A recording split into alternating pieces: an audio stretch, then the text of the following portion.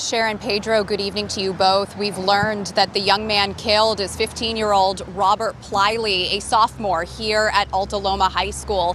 His family tells us he was athletic. He played basketball and football here. He was outgoing, but most importantly, he was a devoted friend, son, and grandson.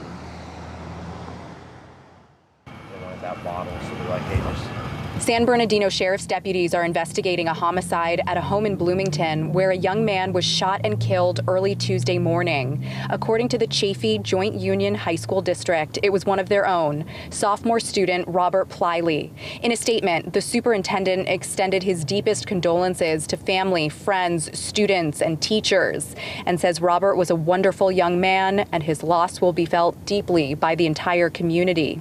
Robert was just 15 years old. His family shared these photos of him. His dad told us his son was energetic, athletic, and ambitious, and just got his first after-school job.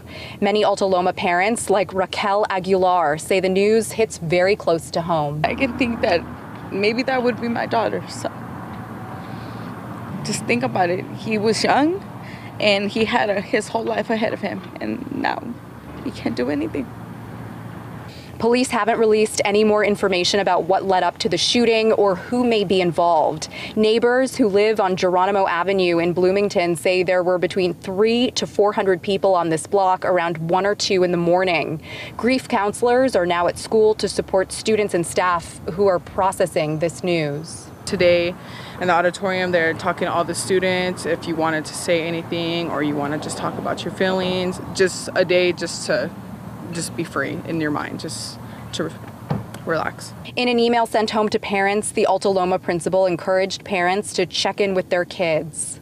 I mean, it'll just be like a really intense conversation when we get home. It's a really tight community, and so to hear of a student so young passing from such like a senseless crime, just it was really hard to hear. I can't even believe it. You see it a lot in TV in other schools, and when it hits home, it's just scaring me. So, Rachel, you said that the police haven't released much information on who the suspect is, but where does the investigation stand tonight? Pedro, police tell me they are in the very early stages of this investigation. So far, no suspect or suspects have been identified, but they tell us they're going to keep us posted as more information becomes available. We're live in Rancho Cucamonga tonight.